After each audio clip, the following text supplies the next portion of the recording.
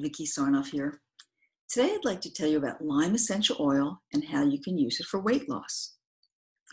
So there was a study in 2010 in phytotherapy research that showed that lime essential oil assisted with weight loss and helped in preventing weight gain.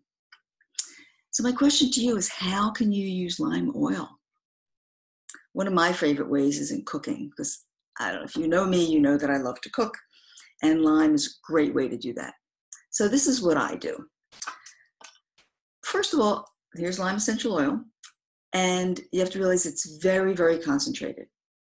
So you don't want to just throw a drop into your cooking, your pot.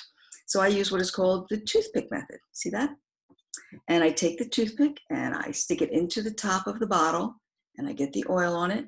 And then I take that toothpick and then I can stir it into whatever I'm cooking. Now that toothpick will give you approximately a half a drop. So do it slowly. You can keep adding oils, taste it, see what it tastes like, and this will help make your recipes really pop. So what are a couple good recipes? Use it in a marinade. That can be added to meats or vegetables. Make it delicious. Remember that toothpick method.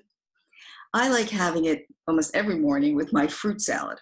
So I make, for my breakfast, all different kinds of fruits. Then I add some of the lime essential oil. It's just makes me very happy.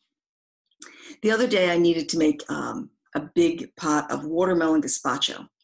And I wound up not using the toothpick method because I knew it was a big pot. And I added a drop at a time. Then I tasted it, and it was just delicious. Another good idea, especially in the summertime, we're going to have a heat wave right now, is to make some limeade. Take some crushed ice, some water, put it in a blender, add a little bit of your lime, some fruits that you may like strawberries or blueberries, and it is delicious. So I would love to hear from you to find out how you plan to use the lime. Until next time, I hope you'll be well, and you can reach me at vickisarnoff.com. Thank you.